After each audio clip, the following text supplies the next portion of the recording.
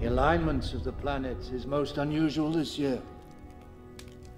Mars is due to take the ascendant 3 days after the anniversary of Your Majesty's birth, and also on that day there is a full moon, which governs the fortune of all princes of the female gender. Princes of the female gender. I mean to say, a prince who is also a woman. Yes, Dr. D, I am following you. What does it mean? It means the rise of a great empire, Majesty, and the fall of another. Convulsions. Which empire is to rise and which is to fall? That I cannot say, Majesty. Astrology is, as yet, more an art than a science. Nothing more, Dr. D. No more specific calamities we can guard against. He means, will I be assassinated? Walsingham, would you leave us for a moment?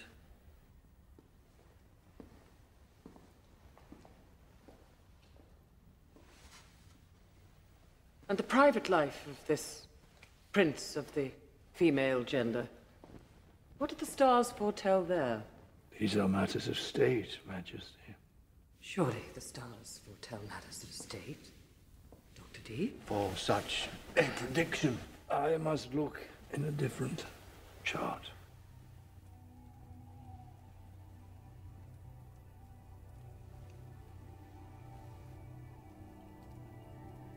Wonderful.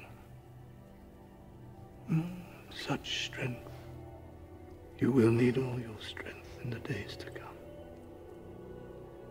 But you doubt yourself, my child. I have not seen fear in your face for such a long time. Have I reason to fear? Something as we can do. There are hard days coming.